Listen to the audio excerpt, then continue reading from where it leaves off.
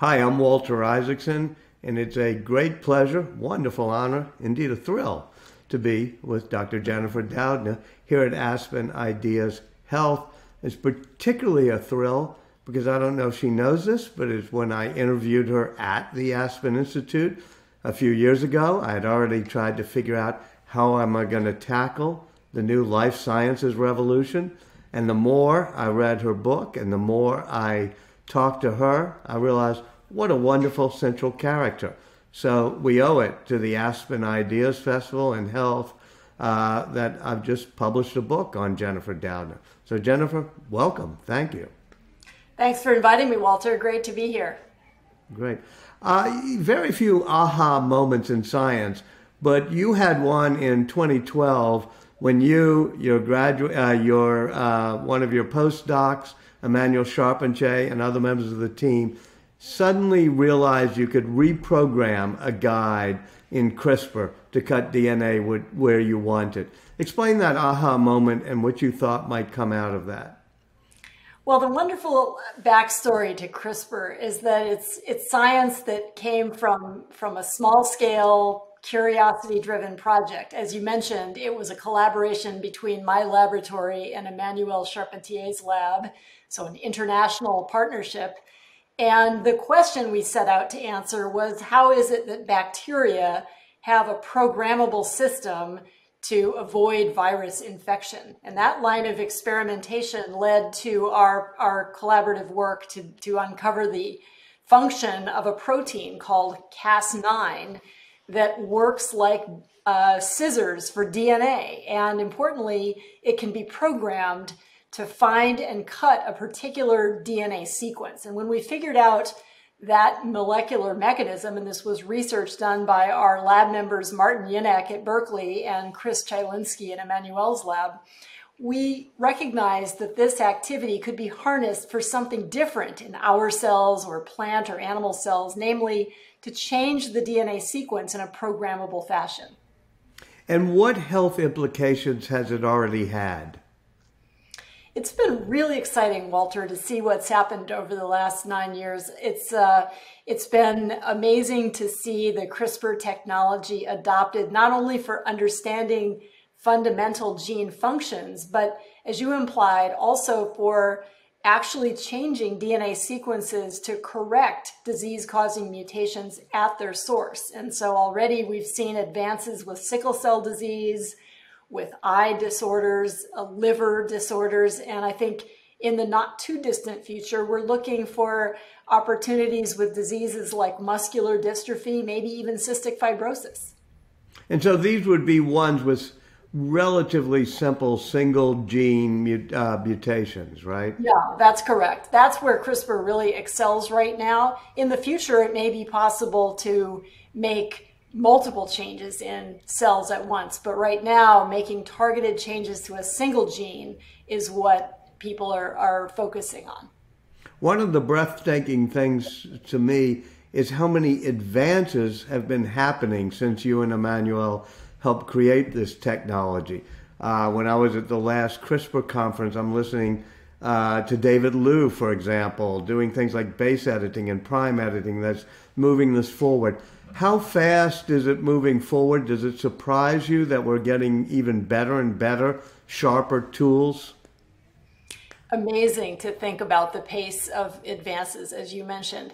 I was at a CRISPR meeting maybe 2 years ago now, and I had the same sense that in the not too distant future, it will be possible to make essentially any edit to DNA in any type of cell using this suite of technologies. And the reason is really the fundamentals of the way CRISPR works, because it works by looking for a DNA sequence, a sequence of letters in all of the vast amount of DNA of a cell and honing in on that one section to make a change. And this is where it's been possible to engineer the technology to do more and more advanced kinds of editing that will essentially enable us to do effectively anything in these cells.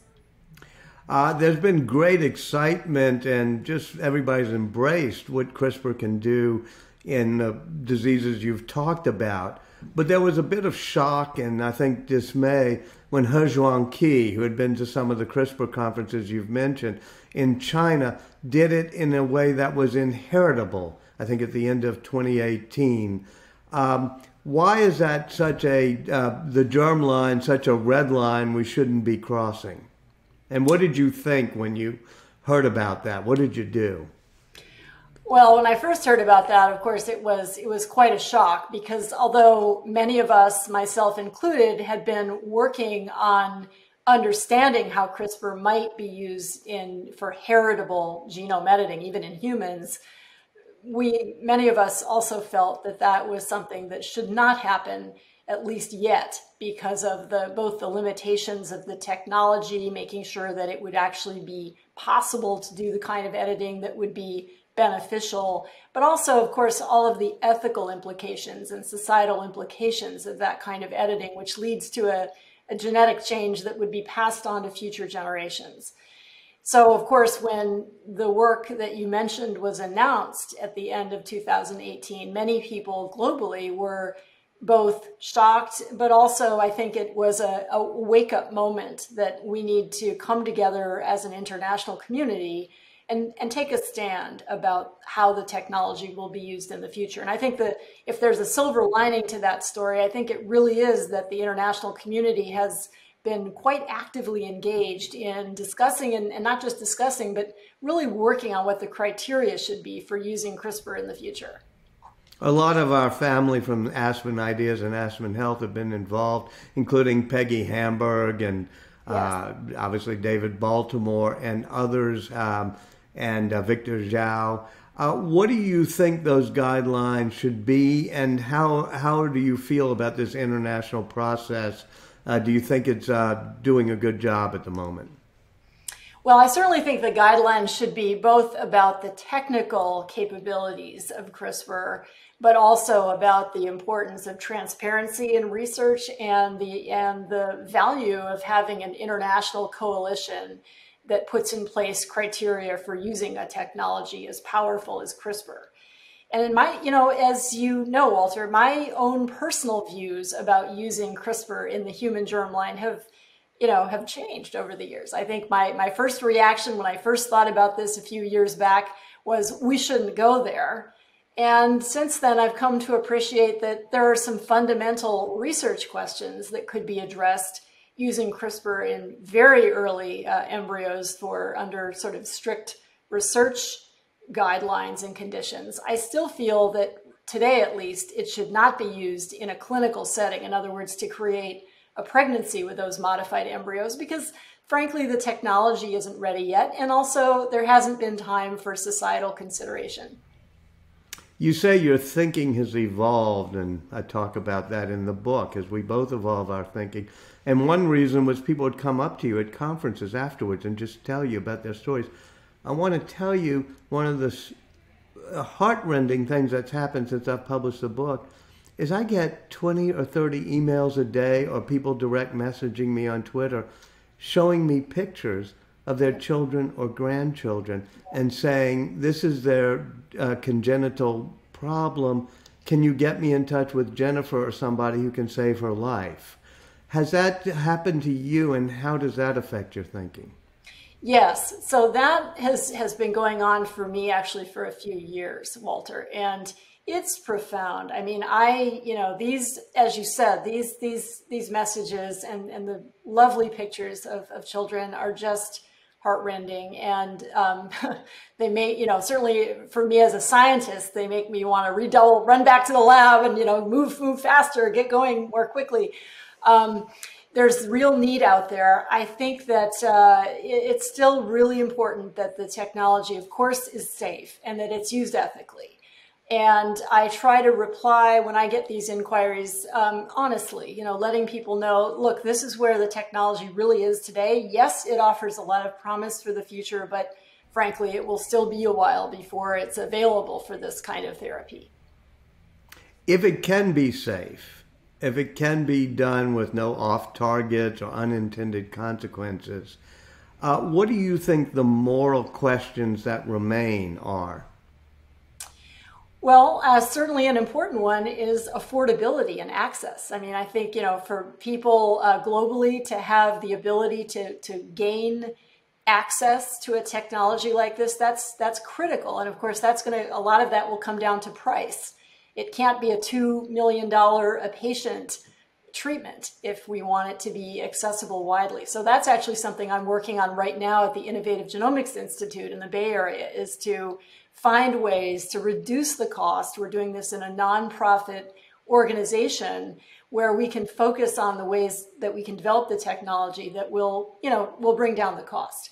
Beyond that, I think it's all about understanding genetics well enough that we can make the kinds of edits that we know will be safe and that we feel confident in. So that for some diseases like the ones we discussed earlier, the genetics are well understood. And I think those are diseases where we can proceed with confidence, such as for sickle cell disease. But, for disorders like schizophrenia, potentially even, neurodegenerative diseases, very complex genetics. And so there, I think it's going to take time before we really understand which genes need adjusting.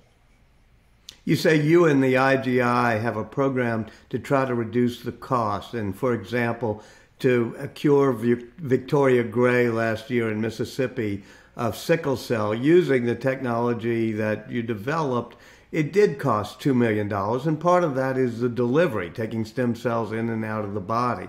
How would you reduce the cost of that? Well, I think I and many others are looking to a day when, for a disease like sickle cell disease, we don't need to do a bone marrow transplant to deliver the genome editing molecules to the cells where they're needed. Imagine that we had a delivery vehicle that could hone in on just those stem cells in bone marrow that need editing and do that efficiently and safely. Right now, that sounds kind of like science fiction, but I feel strongly that we're on a track right now to figure out a solution to that problem. So that's one path that I think will be very fruitful. And then, for diseases of the brain, delivering any kind of molecule to the brain is a big, big challenge. But we've made some inroads there as well. So I think that, by focusing on that aspect of genome editing, that's certainly one strategy for reducing the cost in the future. One way to really reduce the cost would be to do heritable gene edits, to say we're going to edit sickle cell out of the children, and that would be much cheaper and much more efficient in the long run. Should that be a consideration when we figure out whether or not we're going to cross the germline? Well, I could certainly imagine a day where for families that have known inheritable diseases, where the genetics are well understood, and if the technology for editing embryos or germ cells, such as sperm or eggs, becomes, sort of safe and controllable in ways that feel like they could be beneficial in that setting, I think that's a very important consideration for the technology. So I'm not opposed to it, and I think there could be a day. I still think it's probably not for at least 10 years though, when we might say, this is the most ethical way to treat or cure a certain disease. When we talk about crossing the germline, you talk about the issue of the rich being able to buy better genes, perhaps, if you say it's an affordability issue. Do you think that such decisions should be left eventually to the free market? Or do you think there ought to be some social rules that say you can't add height to your children or IQ points just by going to the genetic supermarket? Boy, that's a tough question. I think it's going to be difficult to enforce that kind of thing, quite frankly, both because of global availability of healthcare, but also look at what's happened in vitro fertilization clinics, even here across the US. I think in different clinics in different states have different allowed manipulations to embryos even now. This is without genome editing. So I think it's going to be challenging to have some kind of global regulation. And it'll probably, frankly, it just will come down to sort of acceptability, societal acceptability, which is one of the reasons I've really advocated transparency as the technology continues to advance. What are you working on now that excites you in this field? Oh gosh, many things. We continue to advance the fundamental technology of genome editing. So working with Gillian Banfield at Berkeley, we're uncovering new forms of CRISPR that we think will have advantages for different kinds of applications, as well as just understanding the fundamental biology of these pathways in bacteria.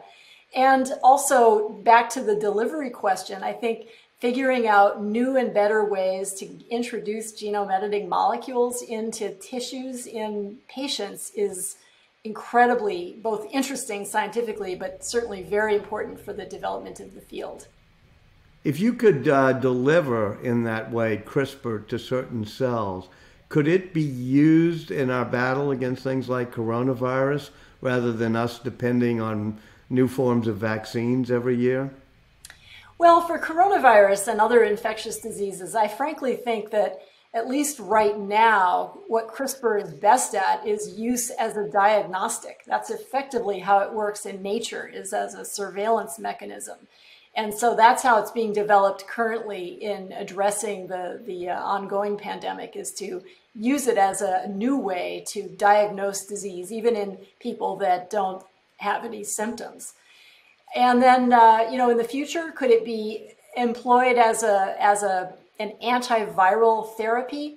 Various people have thought about this, and there are even a few scientific publications about it. However, I do think the challenge does circle back to this issue of delivery. You would need to have the CRISPR molecules in all of the cells that need protection. And I think that's going to be a challenge going forward. Tell me about the detection devices that the company you helped found, Mammoth Biosciences, is working on, and how in general that might be a platform for more than just fighting the coronavirus or detecting the coronavirus.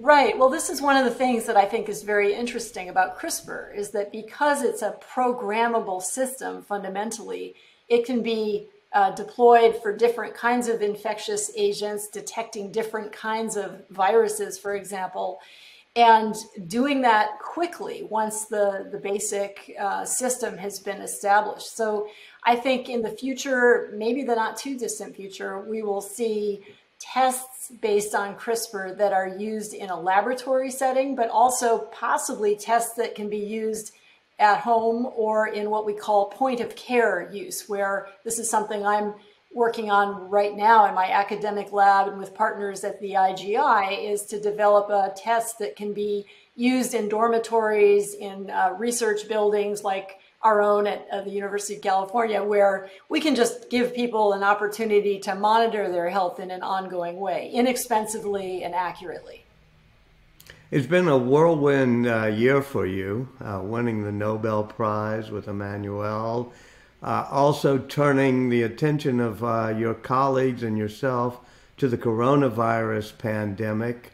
Let's end with you just reflecting a bit on what you've learned over this past year, and what do you think the lasting implications of both the pandemic and this biotech moment we seem to be in is going to have? Gosh, I mean, the pandemic has just been extraordinary, hasn't it? I mean, for everybody, and just a very, very challenging year. I think for me personally, one of the things that it has taught me is the value of collaboration, of teamwork, of setting aside one's what you thought your priorities were, and focusing on what really needs to get done in the moment. And that was the decision that we made about a year ago at the IGI, was to repurpose and refocus our efforts on the pandemic. That allowed us to quickly set up a clinical testing laboratory, the first ever at the University of California, Berkeley, which doesn't have a medical school.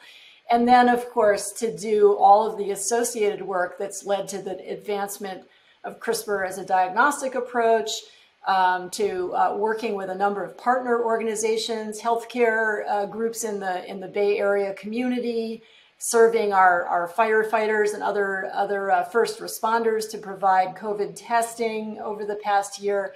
It's been an amazing experience. And so I do hope that going forward that we can maintain that feeling of teamwork and look for opportunities to work together, especially, and it's not something that as academics we're always comfortable doing, but I think we've all learned, or I certainly have, that you can get a lot done if you pull a team together. Dr. Jennifer Doudna, thank you so much for joining us and for being part of Aspen Ideas Health, which led me on a journey being your Boswell. And thanks for all you're doing. I guess one thing I hope for is that your story and how scientists such as yourself have reacted to this pandemic will inspire the next generation, just as you were inspired when you first picked up the double helix and said you were going to become a scientist. So thank you. I have the same hope, Walter, and thank you for writing such an interesting story about the current excitement in the biotech world. Great. Thank you very much.